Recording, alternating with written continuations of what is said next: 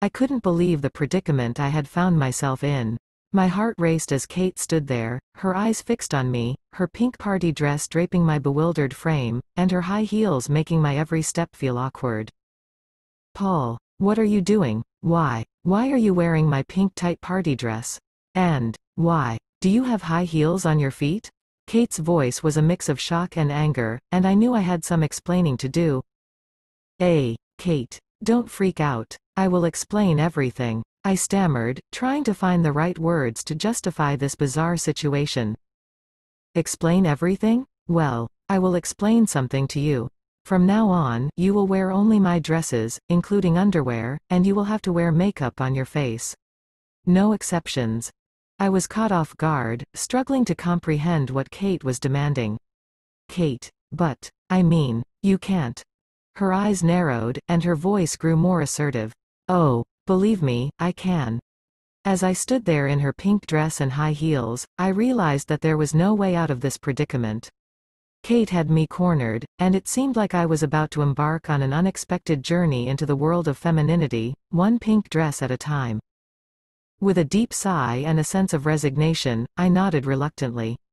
"Okay, Kate, if that's what you want."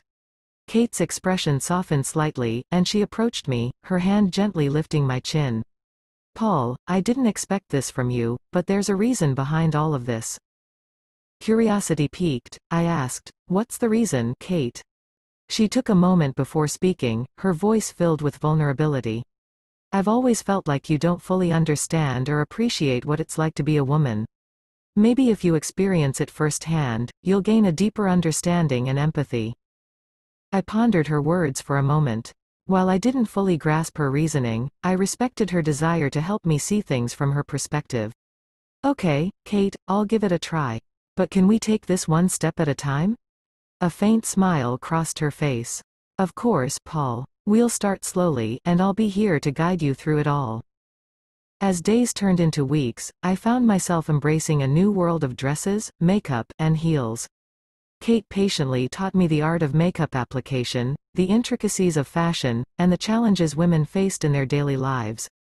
It wasn't always easy, and I often stumbled in my attempts to grasp the nuances of femininity, but Kate's unwavering support and guidance made the journey more manageable.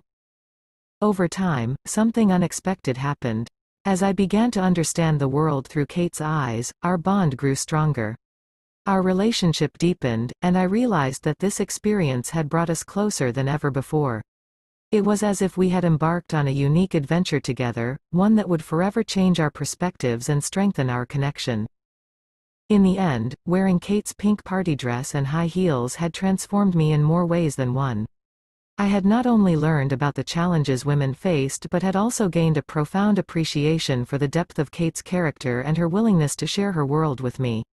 Our love had grown stronger, and I had come to realize that sometimes, the most unexpected journeys could lead to the most beautiful destinations.